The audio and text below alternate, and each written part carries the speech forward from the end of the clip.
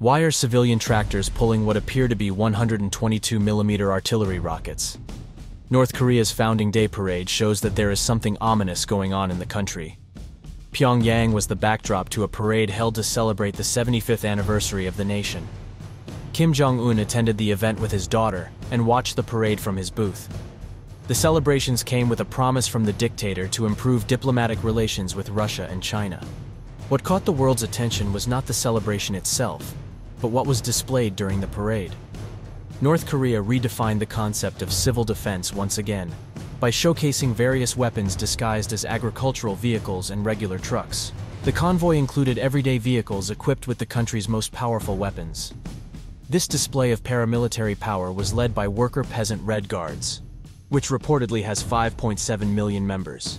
What separates these paramilitary forces from the Korean People's Army gives us a glimpse at the future military strategy of the country.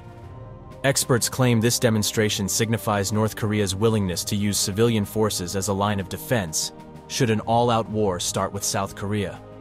As a modern twist on an old military tactic, concealment will likely increase the probability of survival for these vehicles. This tactic may also aim to take advantage of the reluctance shown by the First World when it comes to hitting civilian targets. Perhaps the most disturbing fact about deterrence is that it is an essential part of the country's nuclear strategy. For a nation that claims to have more than 30 nuclear warheads, willingness to hide weapons in civilian vehicles is an intimidation tactic. The concealment of these weapons means no preemptive cautions can be taken against them before they are deployed. It was reported that North Korea has already successfully deployed similar weapons both from modified railcars and within a lake.